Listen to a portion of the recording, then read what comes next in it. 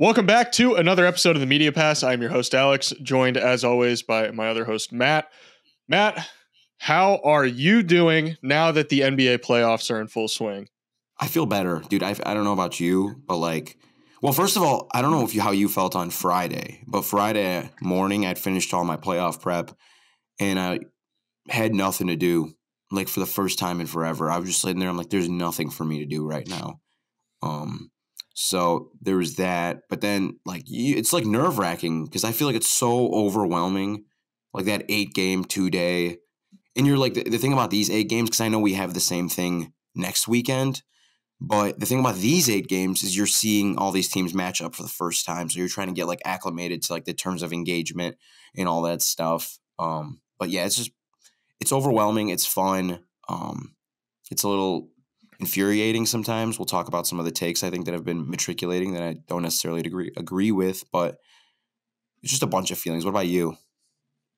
I had the complete opposite problem on Friday. I was unbelievably busy on Friday, not because of necessarily playoff prep or anything. I just had videos that I had to get out for business reasons. But yeah, we're here. A wise man once said not too long ago, y'all gonna get this podcast. And we're here, and y'all are gonna get this podcast. Allergies are still hitting me like a freight train. So that's fun, but we'll survive.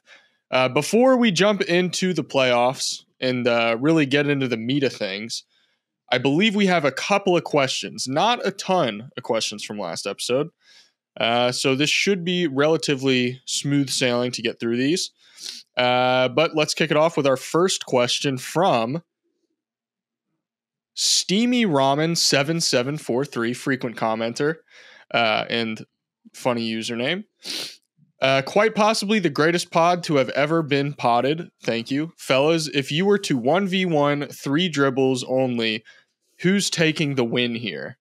So I'm guessing they're asking between you and me. Yeah, they're trying to pit us against each other. I know. That's awful. I can't believe they would do that to us. Well, me and Alex have actually never played together pickup basketball. I don't so we don't know each other's game. My game is definitely not suited for one-on-one. I'm very off-ball-y. Anytime I drive, it's almost always off of the catch. Never really self-generated. I'm and then on defense, my probably weakest skill is isolation defense. So I don't know. I feel like one-on-one's just not for me, man. What about you? So I got bad news for you. What's up? Are you a great one-on-one player?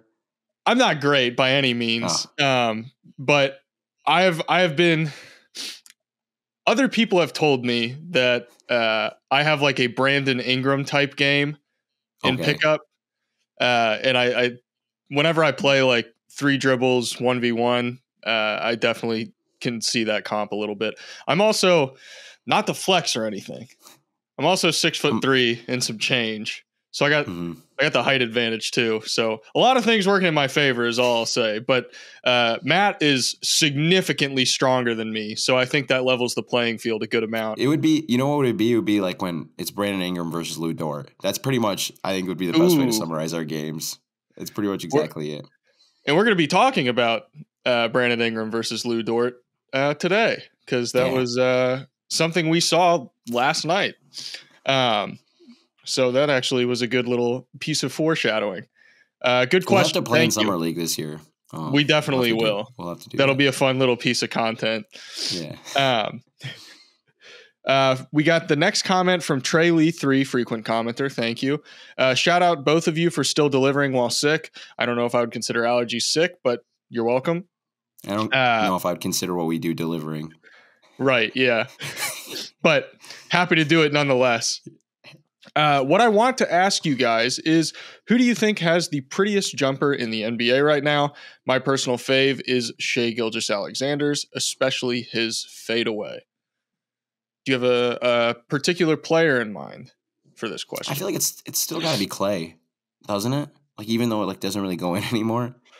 I'm a little biased, but I think Chris Middleton has an absolutely beautiful jumper. Mm-hmm. He was awesome yesterday. He was. I'll give a nod to him. Next comment is from Ian Kernut3350. Thank you for answering my question again. Love the content as always. Happy to do it. Which player, past or present, had the worst free throw attempt you've ever seen? I've got to give it to Chuck Hayes against the Nuggets. I don't have a particular shout in mind for this one.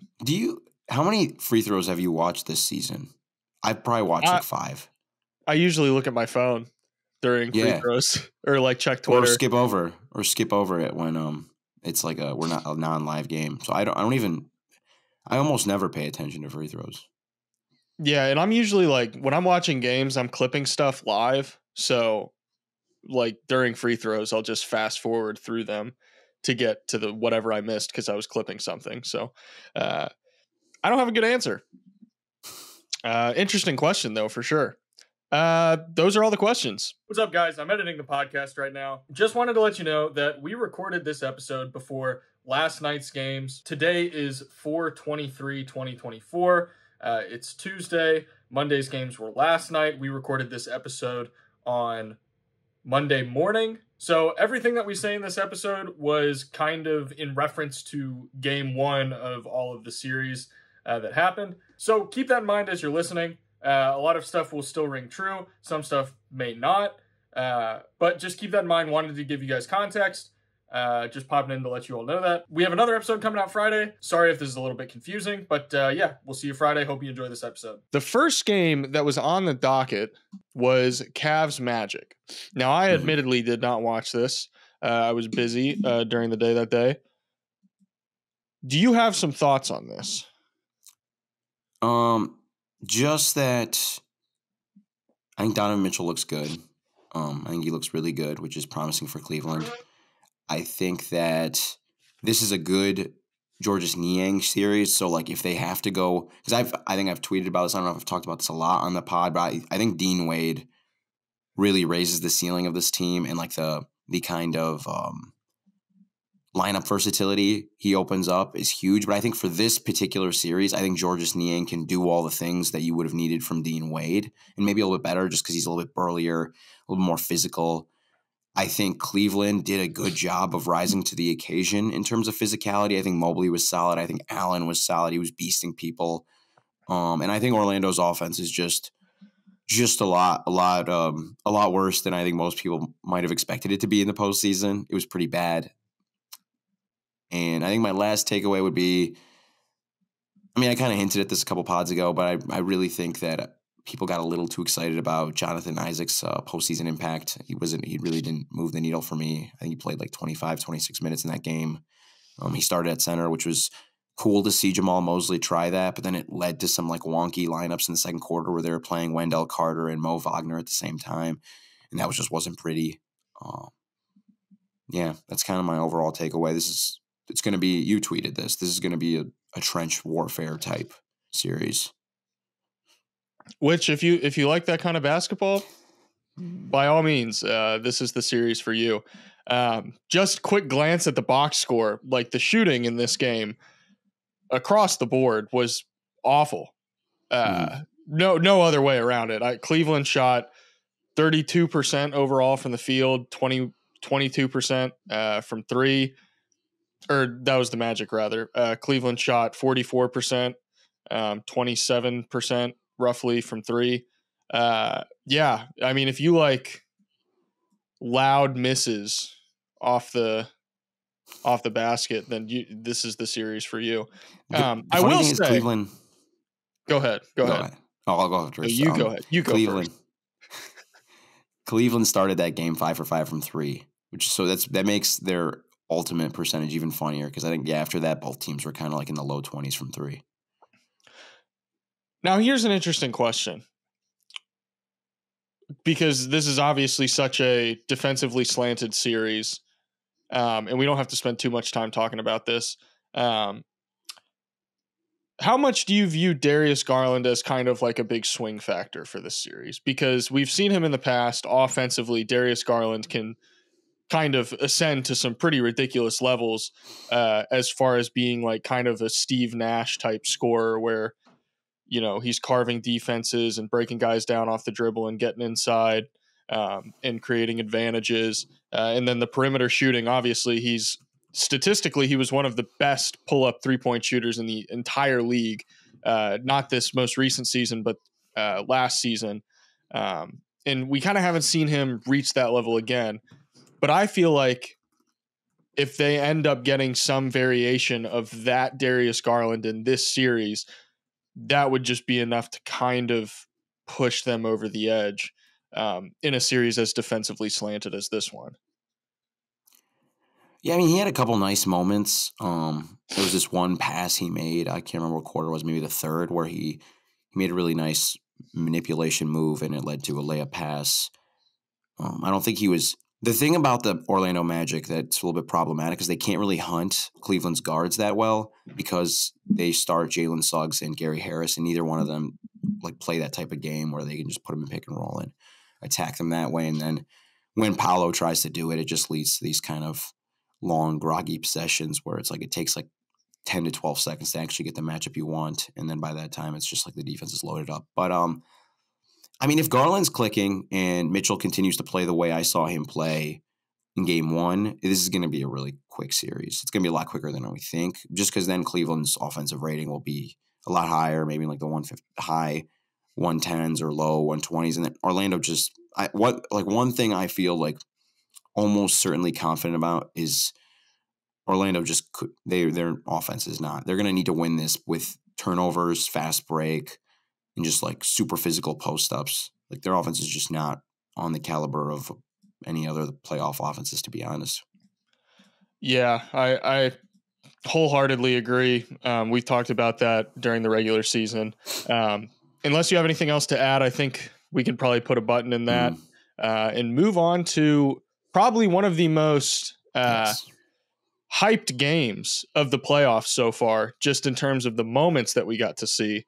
The Phoenix Suns versus the Minnesota Timberwolves.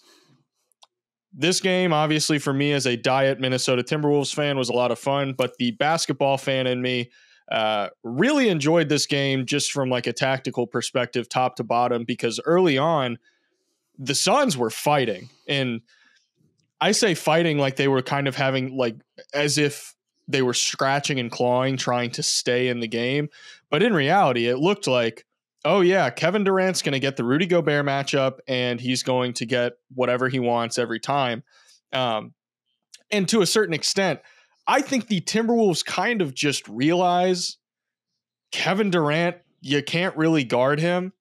Put Jaden McDaniels on Kevin Durant. It doesn't really matter that much because it's Kevin Durant. And so they're like, let's stick Rudy Gobert on him and, make Kevin Durant have to deal with that length. And even though Rudy Gobert isn't maybe necessarily the most mobile defender in the world, even though I do think there are some misconceptions about his ability to defend in space, it feels like the Timberwolves were just kind of like, yeah, we'll make him have to deal with this and put our personnel elsewhere.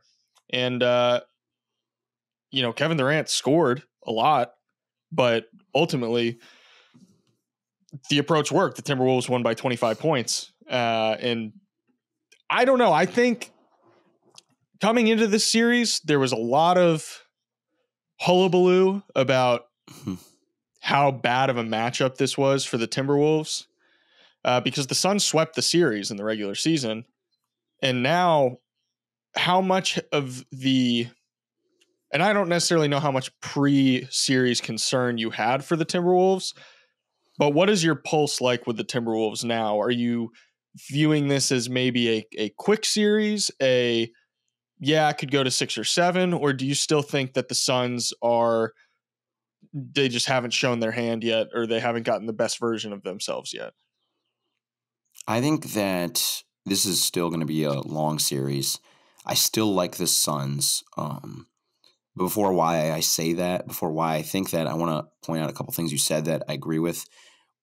One thing that really dawned on me when I watched the season finale is like the Timberwolves are a weird matchup.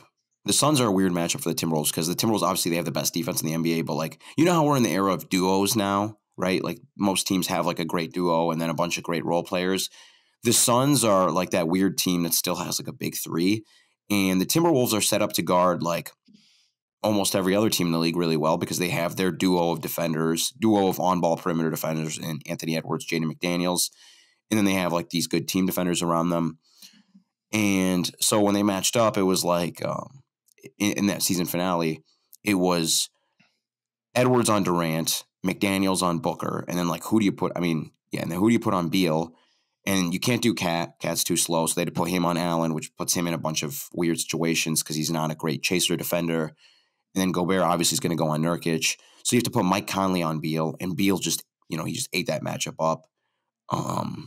It was pretty easy for him, and I actually pinpointed him as kind of the X factor because I'm like, how do they deal with this? So I really like the Timberwolves' decision to just be like, you know what, we're probably not going to be able to stop Durant anyways, so why don't we just put Cat on him and actually try to neutralize Booker and Beal?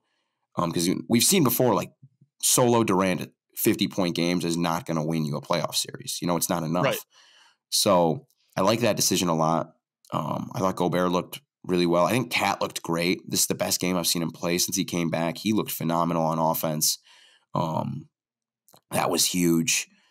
I think Kyle Anderson's injury, a little bit of a blessing in disguise, forcing them to go 7. Just letting Naw and Reed, both of them had phenomenal games. I think that was awesome. But I'll say this. That game was close, like for 2.5 quarters, right? They were battling. Both teams looked like they were an even match for each other. And then Ant erupted. And I thought it was like, I appreciate his game. I think he's got the kind of game that will, do well in the playoffs generally. I think he's going to have a great career. I think he's going to be an all-NBA caliber player. I think we'll have a lot of conversations about him over the years about his splendor. But I think what happened on Saturday is a little bit overblown. Why do I say this? If you look back at his run, it's all contested pull-up jumpers. And like when Jason Tatum does that, fine. That's it. Jason Tatum's a great pull-up jump shooter. When Brandon Ingram does it, when Kevin Durant does it, you're like, okay, that's him cooking. Anthony Edwards has not had a good season as a pull-up jump shooter. I think he's in like the 31st percentile in mid-range field goal percentage. Almost all of those are obviously pull-ups.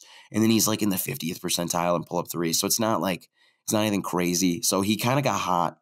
And you tweeted this out about his passing leaving a little bit on the table. What the Suns are trying to do in this series, I think they went away from it a little bit in the third quarter, and I think they made the mistake of doing that. Led to some open Naz Reid threes and open Nikola Alexander-Walker three. But the mistake they made was going away from what they were doing in the season finale, which is we're going to switch a lot, and then we're going to pack the paint. We're going to dare Jaden McDaniels to beat us. We're going to dare Nikola Alexander to beat us from 3. But most importantly, we're going to dare Ant to have the discipline to not just drive into the paint or settle for mid-range jumpers. We're going to dare him to make the right read. And he did not make a lot of good passes in this game. I was not impressed with his passing, and I think he took the dare, and he beat him today. But I don't know if that's going to happen every game of this series. And that's why I still kind of like the Suns. Now, I will say the Suns have some concerns. Their bench, extremely concerning. Grayson Allen injury, pretty concerning. Because I didn't watch the last 7 minutes of the game because it was a blowout. Did he even come back in the game at any point? I had the game on, but once they put the bench lineups in, I was kind of out. Yeah. So Luka Garza saw the floor, and I was like, okay. Do you agree with that, though? Yeah, definitely. I mean, when Thaddeus Young was out there, I was like, ooh. Thaddeus Young is historically has been a productive player. He's had a productive career, but this version of him is definitely not. I thought Royce O'Neal was like a major swing factor for them. He shot 5 of 10 from the field, 4 of 8 from 3. A lot of those were just catch and shoot threes, and he knocked them down. Eric Gordon, I'm concerned about because Eric Gordon, I thought, did not look good. I mean, he didn't make a single shot the entire night. But even aside from that, he seemed just kind of out of the flow. He was definitely like the odd man out when he was on the floor with one of KD, Booker, or Beal. And just like, obviously with those guys, you want them to be running the offense and Eric Gordon just kind of in a spot up role, maybe like a second side pseudo creator, that kind of deal. But it felt a lot to me like at times it would turn into the Eric Gordon show. And I think I've tweeted this before, but like I've made the joke, Eric Gordon will get the best screen you've ever seen and do absolutely nothing with it. And I think we saw that in this game. It's Mm-hmm. like you'll get an opportunity where Nurkic was creating a chance for him to create a very clear advantage coming off of a screen, or even get like a good look coming off the screen. And the Timberwolves had a pretty easy time defending him just because, like, yeah, he'd get the screen, he'd dribble to the other side of it, and then just keep dribbling at the top of the key without like a drive. He wouldn't shoot. He wouldn't make a pass. Nothing. And to me, that's a problem, especially with Kevin Durant, Devin Booker, and Bradley Beal. Like, even if they're not running your offense, if you're having Eric Gordon run your offense, then you need Eric Gordon to be facilitating and moving the ball and greasing the wheels. And that's not what Eric Gordon's doing. And I came away with the fact that he's probably the one guy I'm most concerned about for the Suns in this series, just because I don't think he's doing enough to grease the wheels for a team that desperately needs some WD-40 in their spokes. Like it's bad. That's a good reference. That's a good reference, man. You're definitely the kind of guy who changes his own oil. Not yet. I Do need you? to learn. Okay. I need to watch some YouTube videos. That's a good skill to say you have. I don't have it in my bag, but I want Me to. neither. It's like when you keep like tools in your car just so people think you got something you do. Right. But it's just, you just have them there to look cool. But I was going to ask you, because another player on their bench that deeply concerned me, Drew Eubanks, looked pretty bad for most of the game. Do you think they should even go with like a traditional backup center, or should they just go small ball since the Timberwolves kind of do that anyways? So theoretically, would that be going just shortening the rotation and going 7 deep, or do No, you I have don't think someone that's else on their tenable. bench that you would bring off to kind of fill that void of the Drew Eubanks? I mean, what's your mileage at this point on Bol? I think the value of just kind of length alone is potentially something to explore. I think you'd have to be very selective about when he's used and how he's used and kind of what positions you force him to be put into. Because, like, I think there's avenues where that's very exploitable for the Timberwolves, and then there's also avenues where that's very disruptive for the Timberwolves, because we've seen like the Suns are going to provide super, super heavy gap help. They're going to be trapping Anthony Edwards and forcing the ball out of his hands and forcing him to make decisions. Um, in Bol, I think just the virtue of length alone will help.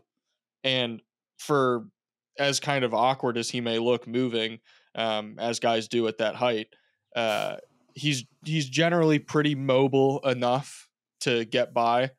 And we've seen him operate as kind of that weak side rim protector at times and be able to make those rotations. And obviously with length like that closing out, you always have like a 5% chance that, you might get a finger on it, block a shot on a corner three. And that's something that the Timberwolves were feasting on, was corner threes. Like Nickeil Alexander-Walker, you were talking about it. Like he shot what did he shoot from three? 4 of 9 from three. Probably all 4 of those were corner threes. No, he Naz had one Reid, nasty pull up. that's right. Yeah. Naz Reid, 2 of 6 for three. Kind of an off shoot. Not kind of. It was an off shooting night for him. But I think the 2 threes that he made were corner threes. And I think just having length to make shooters alter those shots a little bit, and like maybe, all of a sudden they're worried it might get blocked, or the contest comes a little bit quicker than they thought. Got to put the shot up a little bit higher. They get thrown out of rhythm. Stuff like that I think helps, but Drew Eubanks is definitely not going to be doing that. So I would agree with you. I think Bobo's definitely worth just like, let's throw him out there. see what kind of impact you get out of him. And, you know, I think to a certain extent, it can't be much worse than what they got from Drew Eubanks. He only played Okay, 9 so minutes. He was minus 14 in the 9 minutes. yeah, it was bad. It was bad. So I think we can both agree Timberwolves clear edge bench wise, even though they really have only 2 guys they can trust on that bench. It's still just better than any guy the Suns have on the bench. Where do you stand on this series at this point? Has it changed? I know you had Timberwolves coming in, so I still think I lean the Timberwolves. One thing I'm monitoring is I believe there's a world where as this series progresses, I think there is a chance that with Anthony Edwards probably receiving similar / the same defensive looks throughout the series, I think there is a possibility that he'll adapt over the course of this series where we see steady improvement against these traps and against these double teams and blitzes, where he's maybe occasionally making passes over the top to find, you know, the man on the short roll, or he's quicker to come with those, you know, just simple one pass away out of the double. Because really that was the biggest problem, was he was eventually getting to the passes sometimes, but it was just like 1 second too late to where the defense has fully recovered, and they left a lot of open threes on the table. But I think over the course of this series, if the Suns continue to throw the same defensive looks at him like that, I'm optimistic that he'll adapt and eventually make those passes quick enough to where like the Timberwolves are just feasting on open threes if they keep doing that. That's just something I'm watching. I still think the Timberwolves probably win this. I think it's probably going to be a long series. I think it'll be a good series, but I just think the bench talent's a big factor. The overall defensive ceiling of the Timberwolves is a big factor. And the Suns, I mean, the Suns offense is still very concerning. It struggled I so agree. bad. I agree. The ball movement was not up to par like the way it was in the season finale. But I think, yeah, at the end of the day, I think the biggest factor, I think in the rest of the series that I'll be watching for, is just Anthony Edwards' decision making. I think that'll be kind of the thing that decides the rest of this. Absolutely. So moving on to the Eastern Conference, we had the New York Knicks versus the Philadelphia 76ers. The cover story for this game, obviously, is Joel Embiid. I believe it was the second or third quarter where he went down with what looked like, when it happened, I was like, that's a major injury. That's not good. Like non-contact, went up for the dunk, comes back down, immediately crumples to the ground. And my first thought was, oh, he just tore an ACL. He just blew out his patellar tendon, something like that. Like I was immediately convinced it was very bad. But ultimately he goes to the locker room, comes back out. And, you know, the Sixers, I still think, had a very valiant effort, considering they were without Joel Embiid for a long portion of that game, longer than you want to be without him in a playoff game. And the Knicks ultimately come out on top, 111-104. The thing about this game to me is Jalen Brunson did not even play very well by his usual standards. And I understand there's the Joel Embiid factor, which is definitely a big thing. Him getting hurt and them being without him longer than they would like to. Jalen Brunson not playing well and the Knicks still winning was kind of like, ooh, Philly's in for a long series. I thought Mitchell Robinson was fantastic on Embiid. Oh, yeah. Like some of the best defense I've ever seen played against Joel Embiid. Full stop. It was great. Did not foul hardly at all. Super disciplined, was guarding him out in space really, really well. The rebounding was spectacular. That was kind of the thing to me that was like, ooh, this is a card that the Knicks have in their pocket that probably works a little bit better than I would have thought it would if you asked me about it before the series. Yeah, he was looking so stiff. I watched the Celtics game where Brunson dropped 40 right before the end of the season. And I was just like, man, Mitch, look, he just looks like he's trying to get back into shape. But this Knicks team, it's funny to think because, like, the whole joke is like Tibbs is going to play all his guys like 80 minutes every night. But they're like deep. It's they're playoff deep. Like three of their four best players and three of their four best players in this game came off the bench. Bojan Bogdanovic, his shot making in the second quarter, his mismatch hunting. I actually think he's better at mismatch hunting Maxey than Brunson is, just because Maxey's length can't bother him as much. Miles McBride, just a phenomenal game off the bench, both sides of the ball.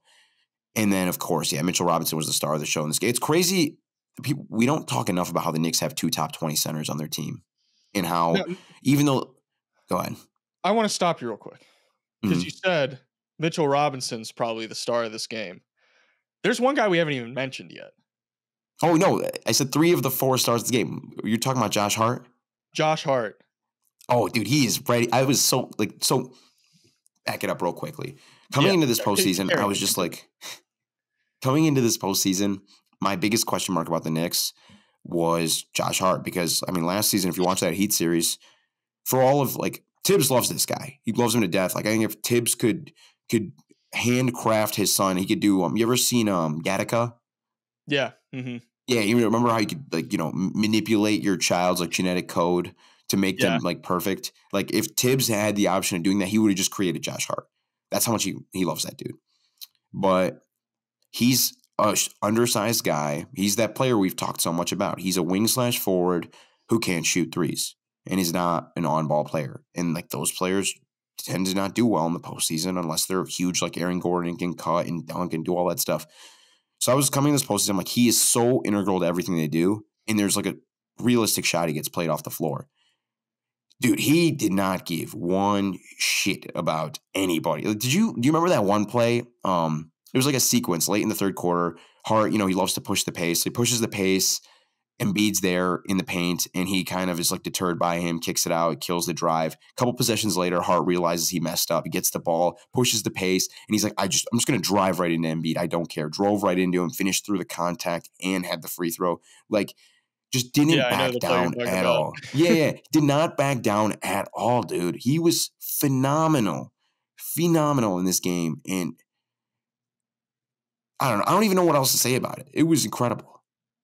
The one thing I will say about Josh Hart that I'm going to be watching throughout the rest of the series is I think throughout the entire first quarter, he shot 4 of 8 from 3 on the game. In the first half, Josh Hart was 1 of 3 from 3. So 33%, a lot of guys after a half will see that. They'll be like, probably not going to be shooting a ton of threes anymore.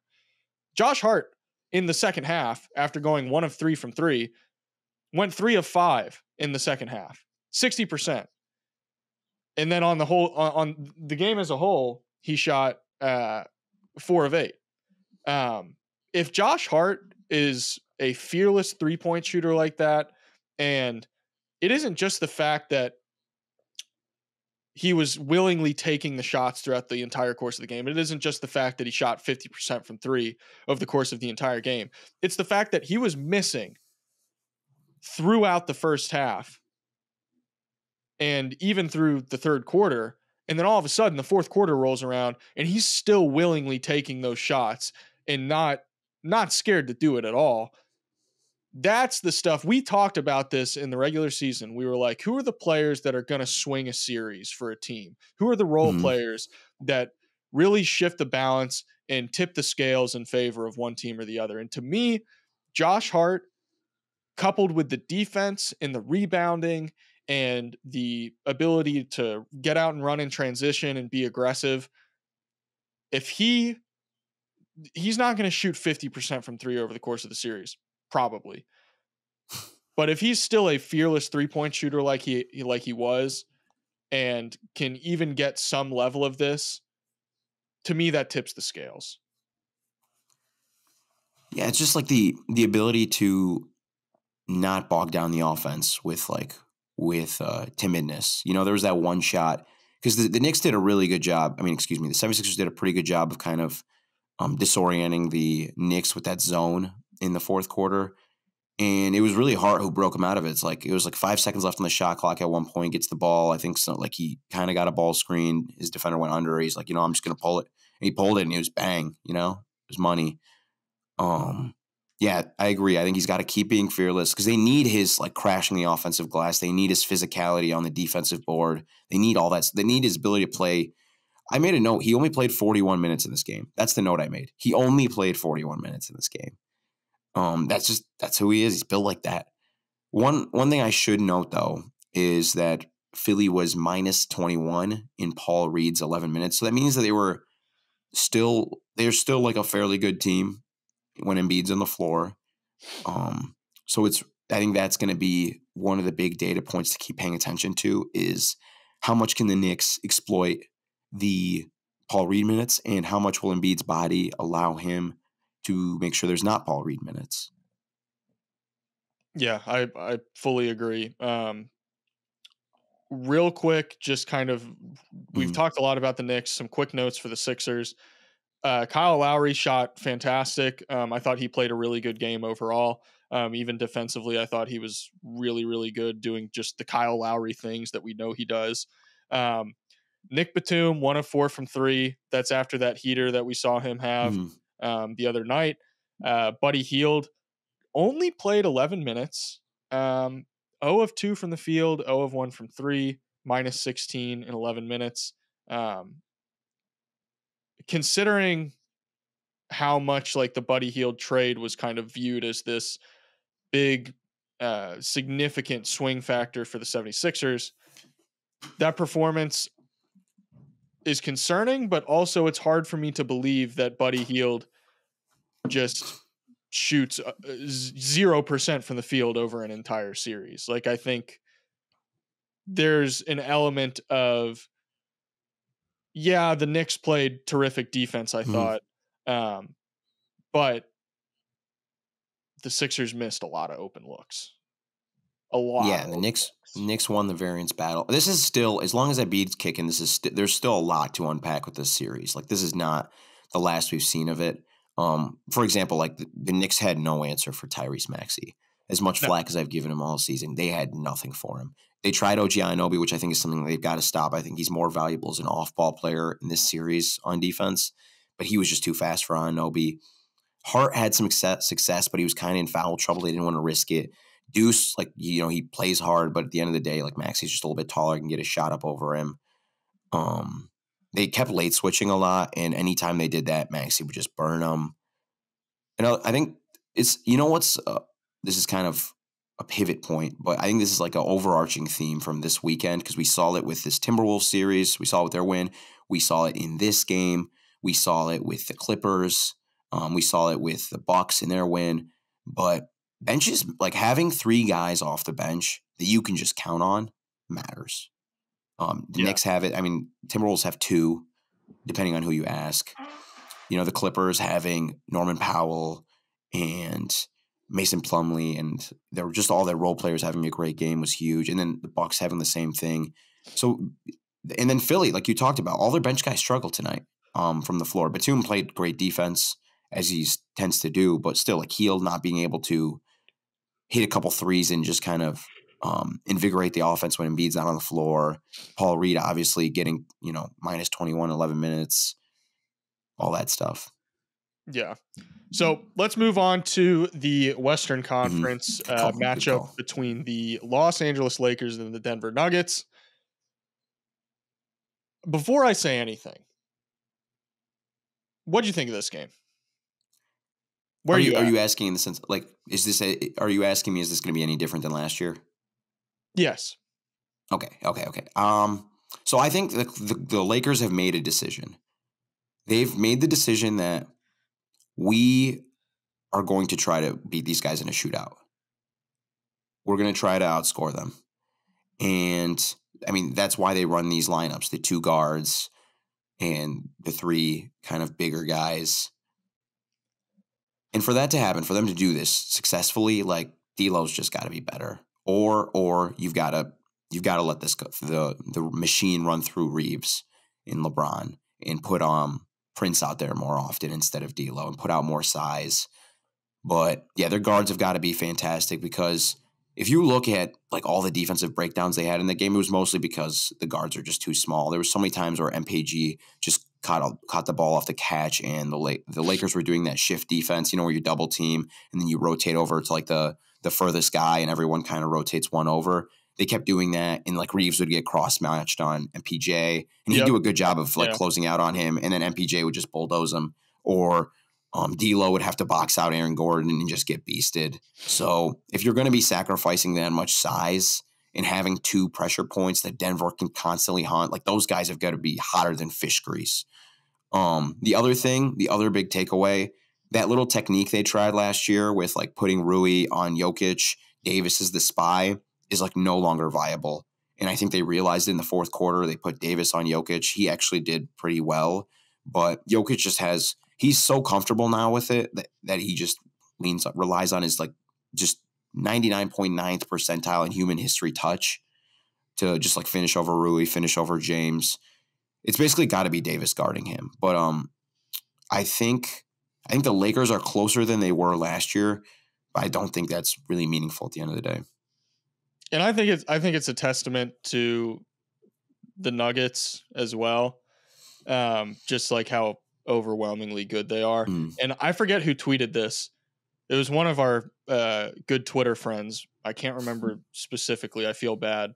But they tweeted, it's like the cherry on top that Michael Porter Jr. has become an elite little things role player.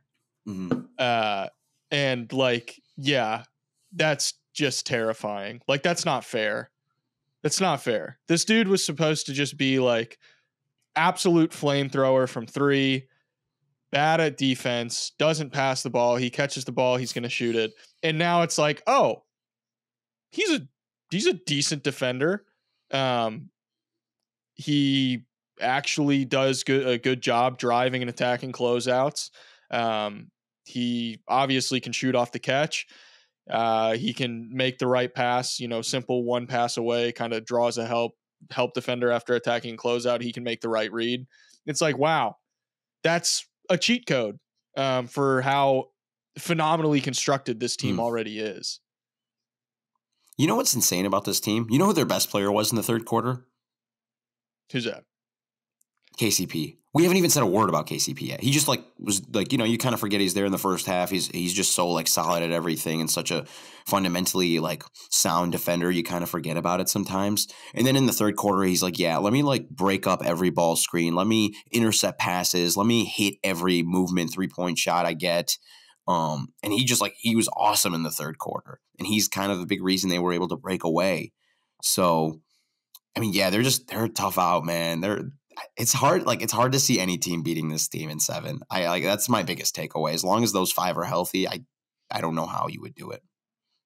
Yeah, and the fact that DeAndre Jordan looked like an impactful player when he was out there, I was like, ooh, let's chalk this up and go to bed. Because that's just, they're so well coached, and this is just a series that, like, yeah, the talent discrepancy maybe isn't. I think the virtue of just having Jokic alone is a major talent discrepancy. But like, in theory, you could make the argument that the Lakers have good enough top end talent, but I think the coaching moves the needle so much. All the like little things that the Nuggets do top to bottom with guys like Peyton Watson, Christian Brown, Reggie Jackson, and now DeAndre Jordan, apparently.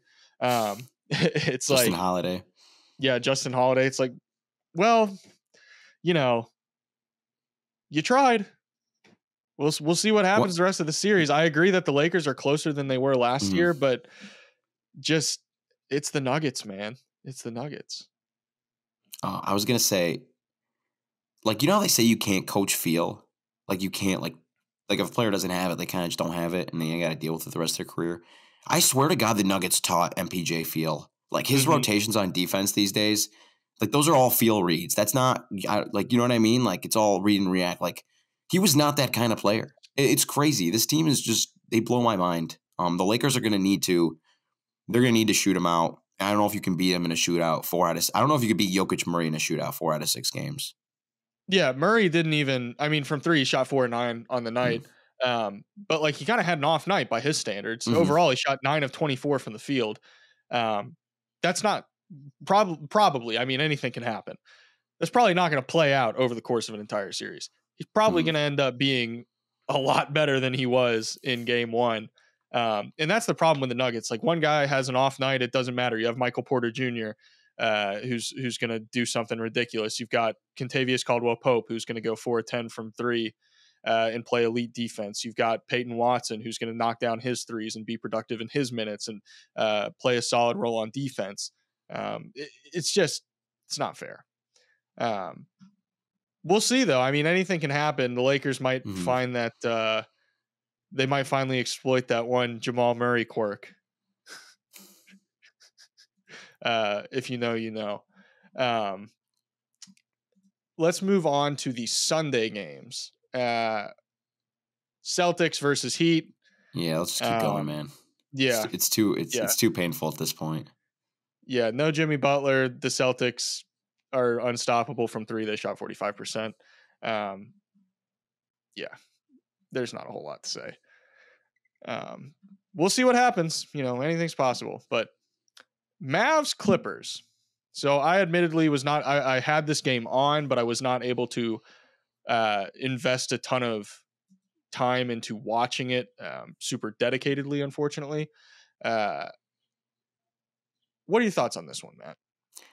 Yeah, I haven't been able to write or podcast about it, but I'm pretty low. I've been pretty low on the Mavericks heading into this postseason. Their role players are all very flawed to me. And in the postseason, flawed role players, it's not usually a good thing. It's like something the Bucks have struggled with in the past, like these Pat Connaughton type one-way players, Bobby Portis and the like. But and I thought it showed. There's one stat that really dawned on me. Obviously, I know everyone wants to talk about the shooting variance and stuff. And yeah, the Clippers hit some shots they probably shouldn't have. The Mavericks probably missed some shots they shouldn't have. But you also have to factor in the no Kawhi element of it. But one stat that really dawned on me, Kyrie and Doncic combined for 64 points. The rest of the team had 33. Whereas Paul George and James Harden combined for 50 points, and the rest of the team had 59. And the thing that really worries me about this Dallas team is their role players. You like in that game, the Clippers have Terrence Mann, who's basically doing his best impersonation of Josh Hart in this game. You have Norman Powell, who's like a human flamethrower. You have, I think, the guy who's like the keystone to everything for this Clippers team in this series, Ivica Zubac. He's such a bad matchup for Gafford and for Kleba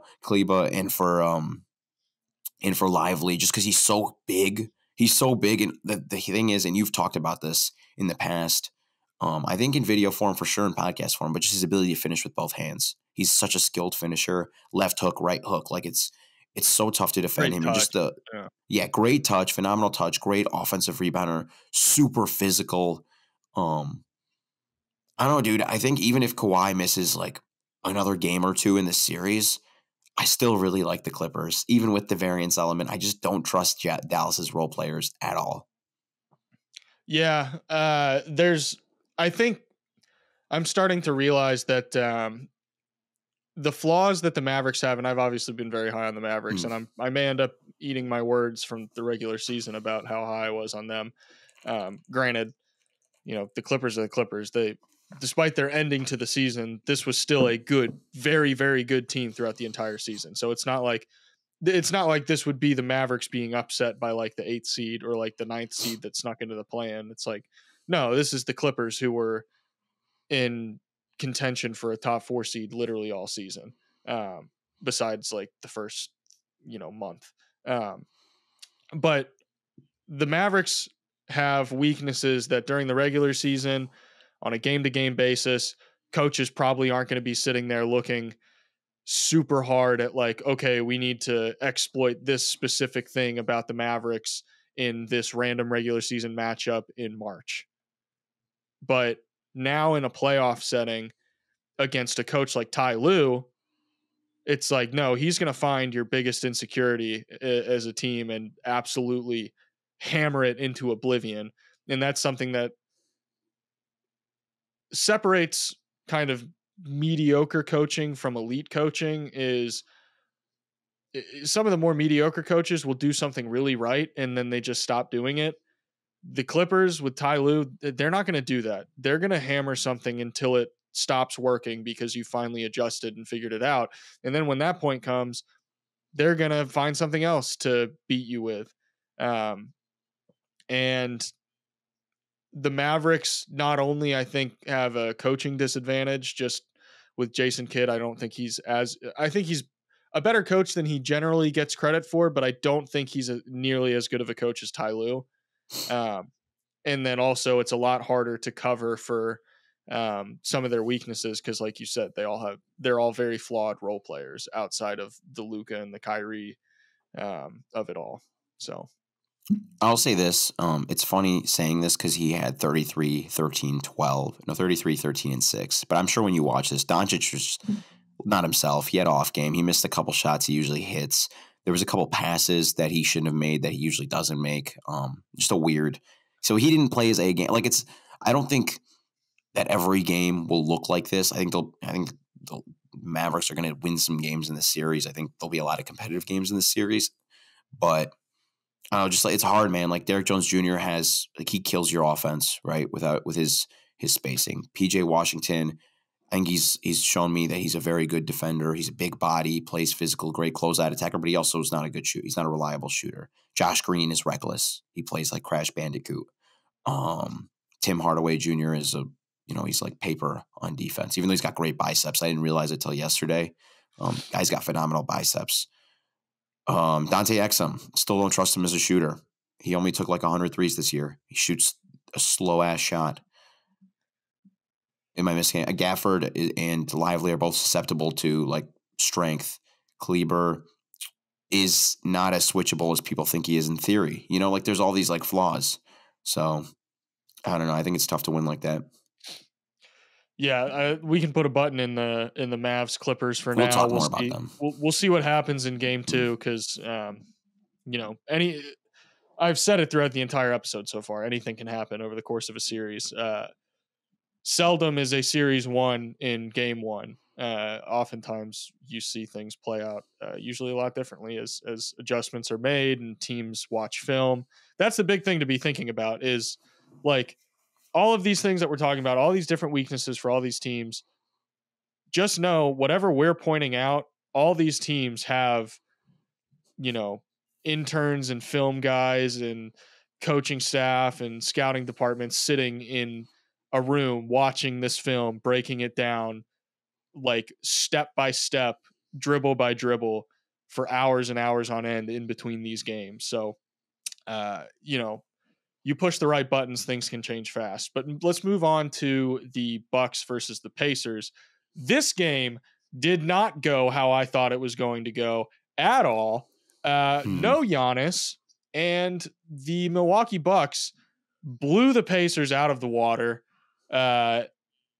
The Bucks shot well from 3, but not like it wasn't like a shooting variance game by any means, like not even close to it. They shot 37.8% from 3, 14 of 37.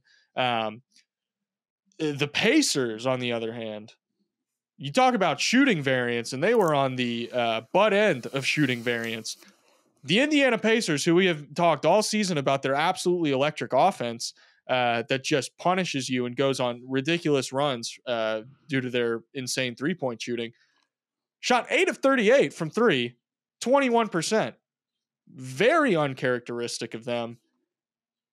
Matt, how are you feeling about this after watching this game? I think the star of the show was Chris Middleton. I know Dame had 35 in the first half.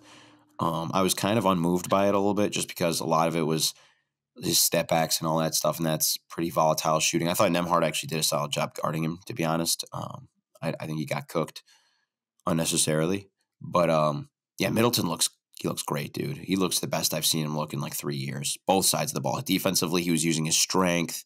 He had a couple good low man rotations, couple good closeouts.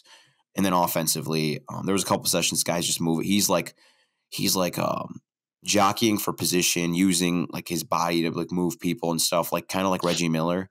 And he's getting these, off, get into his spots, the reposts, all that crazy stuff. He looked so good, and I think that changes a lot for the Bucks if they could just like rely on him on both sides of the ball to kind of be the guy he was in 2021. So I thought that was huge. I think Halliburton we need to talk about because I really just don't know like what went wrong. He just very like super tentative, super passive, just wasn't himself at all. I think some of that has to do with the Bucks just hitting shots, being able to reset their defense, Pacers not being able to play super fast. Thought Siakam looked good. I thought that the Pacers bench is going to be very problematic. I don't know who they can really trust off that bench. I know McConnell had his moments, but he's always been a kind of guy who kind of diminishes in the postseason. Jalen Smith looked awful. Doug McDermott looked awful. I think they were both like a -17 or something in their minutes. Yeah. Obi Toppin's just, who he is at this point. Ben Shepherd's still too young. I don't know who their guy is off the bench. And since they don't want to have anybody on their bench really, like the Bucks can get away with just going by Portis the 5 bench lineups, like offensively slanted lineups. By Portis had a great game. Yeah, he looked to great. his credit.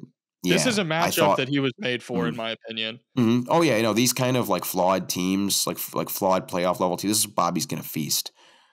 I will say I liked, just from a tactical perspective, I liked the decision to put Lopez on Siakam and Portis on Turner. I thought that was a smart move, paid dividends for them early on. But overarching, I'll say it definitely changes my perception of these two teams for this series. It doesn't change my like overarching potential for either of them as a postseason team. I think that's entirely fair. It is interesting. I'm more interested to see how this was not like a must-win. Game 1 is, I mean, you can say on paper it's a must-win. Any game in the playoffs is a must-win game. But no Giannis, this was kind of a must-win game in the sense that, like, okay, they're without their best player. We really hope that, like, we can capitalize on this, steal one on the road, get the series started off right. I don't know if Giannis will be back for game 2 or not. If he's not, I mean, the Pacers really got to win that because, stealing one on the road, the saying has always been a series doesn't start till a team steals one on the road. And the Pacers are definitely in that position where they need to get the series started in these non-Giannis games. I have a feeling he'll probably be back for game 2, just based on vibes. Like my gut tells me he'll probably be back for game 2. I think they bought him a game. Yeah, I think the Bucks winning that game bought him a game. I think he'll be out game 2, to be honest. Yeah, if I'm the Bucks, I mean, no pressure to bring him back. We saw it with the Hawks too in the 2021 Eastern Conference Finals. It was like, why would we bring him back? Like, we're still winning. Middleton's dropping 40-point games. Middleton didn't even have like he had a great game. He still had an off shooting night from 3. And I agree with you that he looked the best he's looked in years. Just healthy, moving really well. The shot looked good. He was getting to his spots without issue. He was getting into rhythm, which negated a lot of the defense that was being played against him. Yeah, I mean, we'll see what happens, but game 1 made me feel a lot better about the Bucks than I did coming into the series.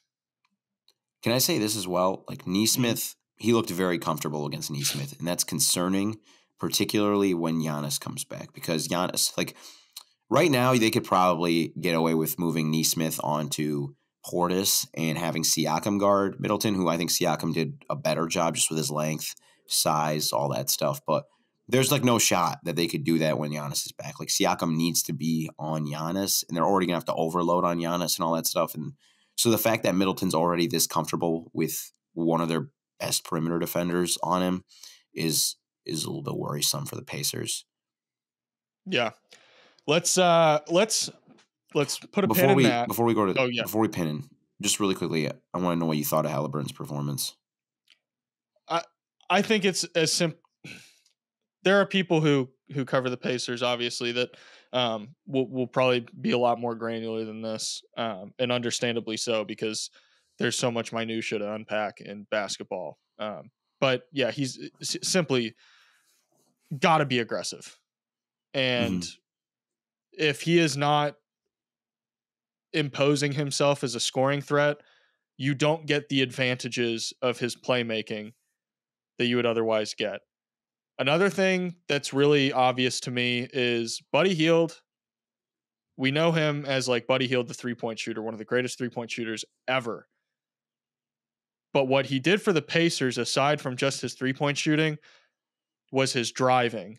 Buddy Hield was very good at getting the ball, and he's always going to demand a closeout 100% of the time. And he was really good at driving, and I think that really helped the Pacers offense a lot. And I think that's why we saw when they traded him, they kind of took a dip a little bit, and kind of had to readjust. Um, the lack of Buddy Hield makes the need for Tyrese Halliburton's scoring a lot bigger. Um, and if he's not, driving or trying to draw extra help in the mid range, force that nail help, force digs, if he's not doing that, you make the Bucks' life really easy on defense. Really easy. Mhm. Did you notice they didn't? I mean, this is also the Bucks, but you notice they didn't really send too many doubles his way. Kind of just trying to play these actions flat. Yeah, yeah, that was concerning Mm, for the Pacers. yeah, I'll say before we move on to the last series. I mean, one thing though that shouldn't surprise people. I feel like Halliburton's game has always been like he capitalizes on like what the defense gives him, right? And he's not like he doesn't dictate as much as like some other stars. And so when the defense is like kind of daring him to dictate, it can lead to these precarious situations. Yeah, well said. Um, Mm.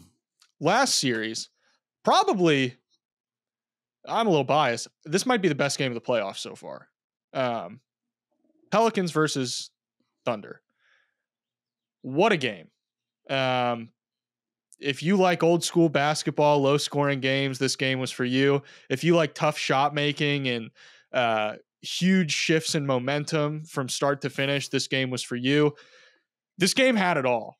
It was a great game. Um, I thought tactically the Pelicans game plan worked very well. That being said, I think the other thing we also realized was there is only so much you can do. And OKC's offense is just good enough that like really good defensive scheme will only get you so far. At a certain point, you have to counteract it with your offense being good enough to put points on them. Because like your defense will get you, you can have the Pelicans were great defensively. I mean, the shots that they left open paid off. The OKC did not knock down those shots. And overall, I just thought they were very, very disciplined and did not like waste a ton of opportunities defensively and make a ton of mistakes. Um, but offensively is where I'm kind of like they missed their mark a little bit. They did not knock down the threes that they probably needed to. Um, Trey Murphy, shout out to him. He was 5 of 12 on the night, 21 points. He looked spectacular. Brandon Ingram, I'm a little concerned about. Mm. Lou Dort did a phenomenal job on Brandon Ingram. And Brandon Ingram, we know he's a tough shot maker, and sometimes the better defense you play against Brandon Ingram, the more likely he is to make shots. Um, that being said, it still looked like he was rattled by Dort. Um, I talked about this with our good buddy Tim. He covers the Pelicans. He does a great job, fantastic work. Um, I was watching the game in Discord with him last night, and he was talking about Brandon Ingram, how he's a great driver. Like Brandon Ingram shot 72% at the rim this year. He's a great driver. He can finish at the rim, and like you can have a ton of benefits as an offense if you run your offense through Brandon Ingram as a driver, and he also allow him to do his thing in the mid range and kind of be this pseudo heliocentric kind of guy. Yet he shot 5 of 17 from the field, and I felt like a lot of it was because he just was hunting those mid-range looks. And it's not to say Brandon Ingram can't knock them down. He can. But that's not what you want to like build the foundation on which you want to build your offense on. I thought the driving overall for the Pelicans was very lackluster. CJ McCollum had a lot of great moments in this game. And even still, I was a little underwhelmed with his performance just because you kind of have to be able to break this defense, this OKC defense, like just get through them and force them into rotation. Because like a lot of the times their digs are just so powerful and they have the defenders to guard you one-on-one to where like you're just going to be disrupted. You're not going to get through that first line. And I felt like the Pelicans, for as good as they played at times and the runs that they went on, I felt like they had a hard time breaking OKC's defense and forcing them to get uncomfortable and get into rotation. So all of that being said, it came down to one possession. It was a one possession game. I mean, CJ McCollum, as good of defense as Case and Wallace played against him, CJ McCollum kind of got a good look. I mean, he was open on his shot. He just missed it. It was definitely an off balance shot. Kaysen forced him into a difficult shot, but he was open as you could be in that situation. And, you know, the shot just didn't fall. Ultimately, one of my biggest takeaways, OKC did not shoot well from three. And OKC is a very good three-point shooting team. Mm-hmm. OKC not only they did not shoot well from three because the Pelicans were just like contesting super hard and disrupting every single shot. OKC shot poorly from three on like wide open threes. I don't expect that to play out over the course of an entire series. So all I'll say is I'm interested to see how New Orleans looks to counteract that going forward if the shots start falling. And I say if with an asterisk because this feels very much like a variance thing where it will level out over the course of 7 games if it goes to that. So this one in the Heat series are the games I haven't watched yet. I'm going to watch it after we're done recording this. I won't be watching the Heat game, for the record. But so I have questions for you. I don't have any takes, just questions. Okay. So I can kind of. I might have first answers. question. First question: how did you feel about Shai in his playoff debut? How did he do? His playoff debut as a superstar. You know, the weaknesses that we've discussed of his throughout the season, I'm like a lot more. I think the question that it ultimately came down to is, okay, Shai is flawed. He's amazing, but Shai is flawed. How much can OKC handle Shai's flaws being pinpointed and exploited? And I think the answer to me is they could do a pretty dang good job of handling it when Shai is being game planned so heavily against. And that being said, I mean, he still did what he needed to do. He didn't make a three. He only shot 3 of them, which is about on par with his season average, I believe, as far as volume. He still made 11 shots on the night. They were all pretty difficult buckets. He was still carving the defense apart and getting to the rim when he needed to. Dropped 28 points. And then he got to the line. He is more... Maybe we'll see against a better defense. And I mean, I can't even say that because the Pelicans were a great defensive team this year. It's like how much better of a defense are they realistically going to run into in the Western Conference outside of the Timberwolves, which is still obviously a possibility. Um, Shea seems to be, obviously this is one game. Shea seems to be a bit more playoff proof than I anticipated, just by virtue of tough shot making. And like the rest of the team being so good that like, oh crap, we're really too honed in on Shea, but now the other guys are beating us. That's kind of an issue. And I'm saying that like the other guys on OKC did such a great job.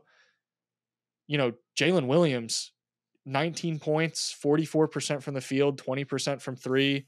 Chet Holmgren, 6 of 14 from the field, 2 of 6 from three. It's like the other guys really didn't even play that well. And Shea was still able to go on the runs when they needed it. Like that third quarter rolled around and it was like, oh, third quarter OKC is here and they're going to do their thing. Fourth quarter, he just keeps making tough shots. I don't know. I don't have as many concerns anymore, really. We'll see over the course of an entire series, but the fact that Shea had like more of a mediocre game by his standards and the rest of the guys had mediocre games, quote unquote. I don't know. This was a mediocre version of OKC and they won. It was a one possession game. It was a coin toss, but the fact that they had a bad game and it still came down to a 50-50 ball, I feel pretty good about OKC. This isn't as bad of a matchup as I think I maybe thought like a month ago. Okay. One thing I should have thought to say when you mentioned the variance thing, that it'll eventually even out. It probably won't though against the Pelicans, dude, because they have the Dark Magic special opponent 3-point shooting. But that's true. The other big question I had for you is how big of a deal was like Valanciunas' physicality? How do you think they handled it? So my whole thing was I don't think the Pelicans leveraged it enough. I felt as though they went away from it when they didn't really need to. He only took 9 shots throughout the entire game. The first half, he shot 3 of 3. Second half, he shot 2 of 6. I think Chet did a better job of making him uncomfortable. I thought OKC was better about, I think they started to send more defenders at him when he would get the ball in the post, and they were quicker to kind of send that post double and rotate out of that. And I thought that worked really well because, I mean, in theory, you send those double teams at him, he's going to make the right passes. There's going to be someone open somewhere on the floor. OKC is going to end up getting rotation eventually. But Valanciunas only had one assist on the night. I think OKC was smart about where they sent the doubles from, so it wasn't just an easy one pass away. And those double teams also disrupted the flow of his shot. And a lot of the shots that he made, of the ones that he took, Chet still did a good job defending them, I thought. They were not like physicality, I'm backing you down, punishing you and throwing it down 2 hands at the rim. They were like, no, I'm having to take like a turnaround hook shot on the baseline over you. Like that's still a tough shot, even with guys who have great touch. Valanciunas hit him, but like as a defense, you probably live with those shots. Yeah. Last question before we get out of here. Is there any clarity on the 5th guy question after this game? For OKC? I think you have options, actually. Yeah. It's like the prettiest girl in high school. They went like 10 deep, 11 deep, I'm pretty sure. I think Cason Wallace probably, he didn't take a single shot. Or no, I still have it set to, I was going to say he definitely shot more than that. He made one of his 2 threes that he took, but the defense was elite. I mean, he played phenomenal defense. He might be the 5th guy. Okay. He might be the 5th guy. Interesting. Other than that, I would say Aaron Wiggins might deserve a look as well. But he should be the first guy. Right. First option, Aaron Wiggins. But that's going to wrap it up for this episode of the Media Pass. Thank you all for listening. I'm so excited. This was so much fun. I'm so glad the playoffs are back. We are going to have an episode coming out doing the same thing for the rest of the playoffs every week until it's over. And then, we'll cross the off-season bridge when it comes. But thank you guys so much for listening. Be sure to subscribe, leave a like, follow, 5-star rating, wherever you get your podcasts. Be sure to leave a question if you have any. We'll answer them on the next episode. Be sure to follow us on Twitter at AlexHoops_, at Mat Issa 15, MATISSA 15. We'll see you guys in the next one.